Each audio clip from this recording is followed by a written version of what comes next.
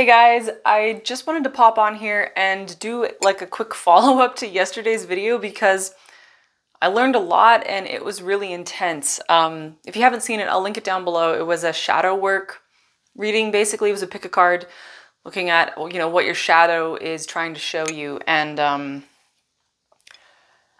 I mean, the three readings I did were pretty intense.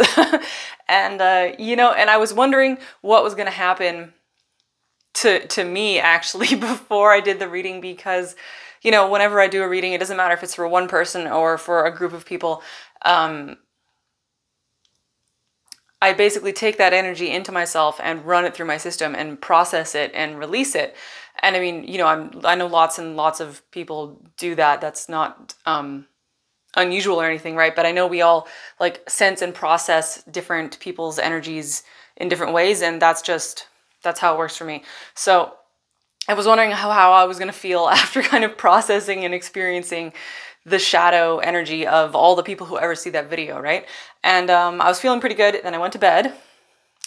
Nightmares, like the worst, like the most intense nightmare I've ever had. And I had bad nightmares a lot when I was younger, but I don't really have nightmares that much anymore. But last night's nightmare was very special. It didn't, it wasn't just a dream. It was like a full-blown astral experience. And I was in like a dark, dingy hallway, like an old abandoned apartment type of hallway. And it was like a fun house, like a Halloween fun house. And every time I had to go into a new room, hold on, I was trying to hold my tea because my hands are really cold, but I'll put it down. I'm going to spill it everywhere. I'm going to spill the tea on myself. So in the dream, I kept going into different rooms of this apartment, and every time I went into the room, I would have a few moments of going, okay, this is when I'm going to experience the terror. This is when I'm going to experience the horror and the fear. And there wasn't really any plot to the nightmare except for going into the room, and then it was almost as if my consciousness was like stuck into a nightmare machine where I was just like experiencing the pure distillation of fear, horror, and terror, and pain, and panic, and it was just feeling. It was like the dream. I mean, I kind of saw like swirls of colors and stuff, and I heard unpleasant noises, but it was really just this intense energetic experience of like feelings. And I've had dreams like that before, but they've always really been really pleasant feelings, not typically like fear and horror. And then I would wake up and I would roll over and I'd be like, damn, like that dream. And then I fell back asleep, and it was over and over and over again. This kept happening. And, just having that extreme like concentration of shadow energy like being experienced on the level of consciousness over and over and over again. And I mean, it was fine. Like when I finally made it out of bed, I got up and everything was fine. And but I was wondering like what was that about, right? What was that really about? It was more because I didn't really feel like, oh, poor me, I did the reading and then I was like subjected to all of this shadow energy. It didn't feel like that at all. I felt pretty okay about it. And now I feel pretty good about it. I felt more like I understood that there was some kind of purpose. Like there was a purpose to experiencing the pain, horror, terror, fear, all of that. I really just had the sensation that there was a purpose to it. And all day while I was feeling into this, I kept seeing, or like being shown this like gnarled knot, like a gnarled knot. Just imagine a knot, but it's like a really big knot, but instead of made out of string, it was like strings of energy. And all of those strings of energy all tied up in this horrible giant like quantum knot are like all of our pains, all of our fears, all of our traumas, all of our horrors and terrors, all of it, all tied up in this knot. But then from what I was being shown, it was like every time one of us, anytime anyone in a physical body, so not just humans, but like anybody on any planet, like manages to like face a fear, see it, understand it, and then the trick is to release it, right? To fully release it, to experience forgiveness if that's required, and then release it. the knot, the ball of fear, the ball of pain, anxiety, trauma, stress, horror, all of the ball of shadow energy shrinks. It kept showing me every time you do this, it shrinks, it shrinks, it shrinks. So that's what, you know, humans are doing. We are shrinking the ball of terror. We are shrinking the shadow literally by facing our fears and releasing the shadow energy. That's essentially like, so shadow work, yes, it is about your own facing your own fears and your own, you know, baggage and issues, but even that is in service to like the whole universe.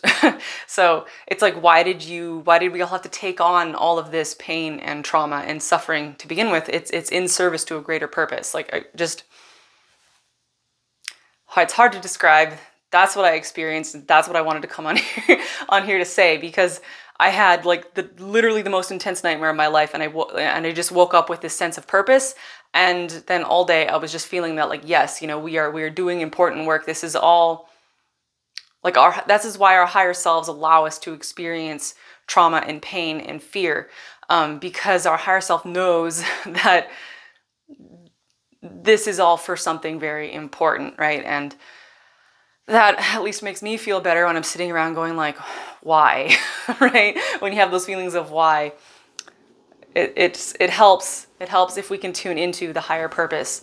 And I know from experience, you know, if you ask to learn about the purpose that is relevant for you, then, you know, you will figure it out. You will eventually be shown it. You will receive the information.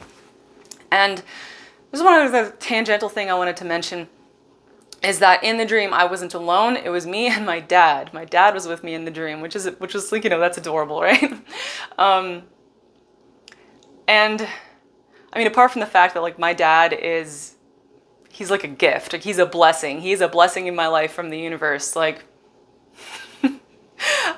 never like had any complaints about my dad. He's basically like been a perfect father to me, right? And I know that that is so much of a blessing, because I know that many people watching this have not had that experience. Like, you could have had the exact opposite experience, right?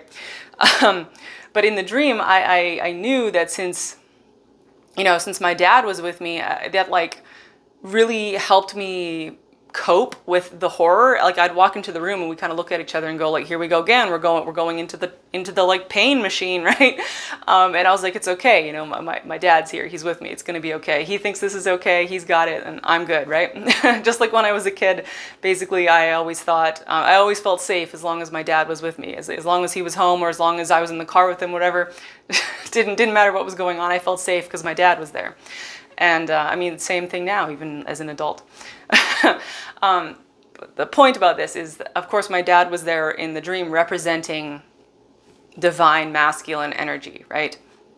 And so, as we are all facing our fears and working through pain and trauma and horror and terror and all of it, the divine masculine is here to help. And I feel like at least many of the people that I know who have suffered the most in this life have a really, like, their relationship with the divine masculine has been really damaged. And, you know, and that it's like it goes hand in hand, right? It goes hand in hand because, I mean, it's your solar plexus energy that helps you face your fears, right? without your divine masculine, without your solar plexus energy, then you're kind of, there's nothing to protect you, right? There's nothing to protect you. And so if you know that, you know, your solar plexus or your relationship to the divine masculine is not optimal, and you're working on facing your fears, I think there's just a big invitation to find a divine masculine frequency that you can feel safe connecting with, right? You know, it could be a literal human, male or female, right? You can get divine masculine energy from any human. You can get it inside of yourself. For a lot of you, it might, if you like really struggle with this, right? If you know that this is like your problem,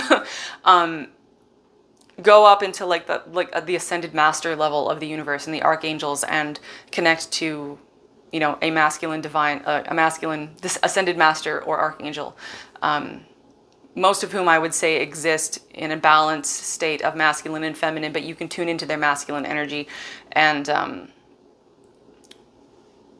start to kind of heal your relationship with the divine masculine on that level, and that will help it filter down into your human life, into your interpersonal relationships, and into your chakras and all of it.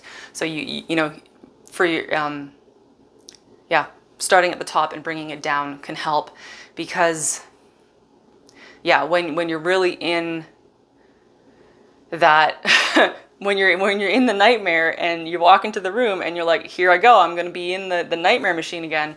I don't know of anything that's going to help you more than a divine masculine energy that you feel complete trust in and can feel completely safe with. So just want to toss that out there. I think that's it.